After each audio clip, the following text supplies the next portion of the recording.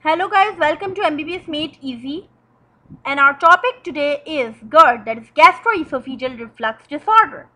So, GERD is defined as a reflux of gastric content in lower esophagus.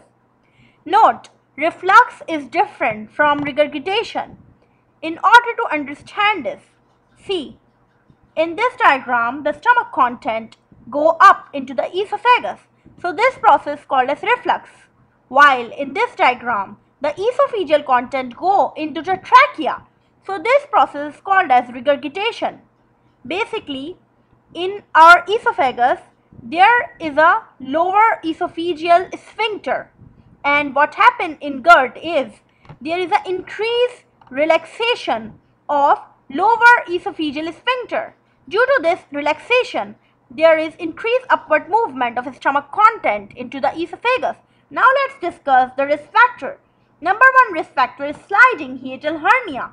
What happened in sliding hiatal hernia? See, this is normal gastroesophageal junction, which is a junction between esophagus and stomach. What happened in sliding hiatal hernia is this gastroesophageal junction move up, slightly up. Now let's compare. In this diagram, the gastroesophageal junction is down, but in this diagram, the gastroesophageal junction is up. Hence, due to the upward displacement of gastroesophageal junction in sliding hiatal hernia, GERD occur. Sliding hiatal hernia mainly seen in elderly people. Number two risk factor which cause GERD is delayed esophageal clearance, which is mainly seen in esophagitis. Number three risk factor is delayed gastric emptying. If your stomach is filled with food, it may cause upward movement of food from the stomach into the esophagus and hence GERD. Number four risk factor is increase in intra-abdominal pressure. This is mainly seen in pregnancy. Number five risk factor is hypothyroidism. Basically, hypothyroidism cause weight gain, and this weight gain cause increase in intra-abdominal pressure and hence GERD. Other risk factors include diet such as coffee, which cause increase lower esophageal sphincter relaxation and hence GERD. Now let's discuss signs and symptoms of GERD. Heartburn, the person may experience burning in the heart. Number two, the person may experience chest pain.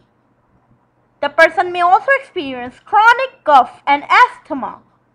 The cause behind this chronic cough and asthma is acid regurgitation into the trachea.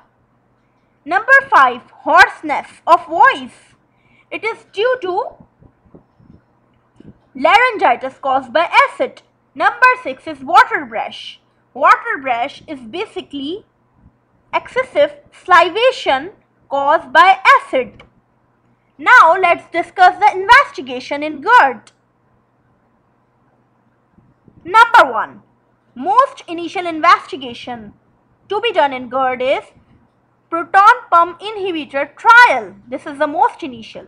The second investigation, which is considered as an investigation of choice, is endoscopy. The third investigation, which is considered as most accurate or gold standard, is 24-hour pH monitoring.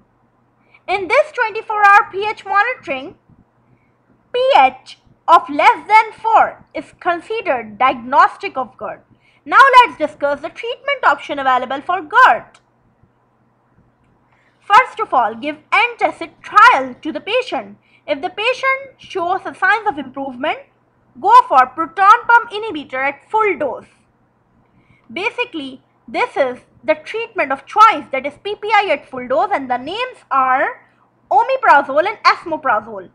If the patient show good result, go for PPI at maintenance dose. But if the patient not showing good result, go for surgical procedure, that is fundoplication. In this fundoplication, you have to sew the stomach with esophagus so that GERD will not occur. But the side effect of this surgery is gas blood syndrome, in which the person is unable to belch. So that's all about GERD. Thank you.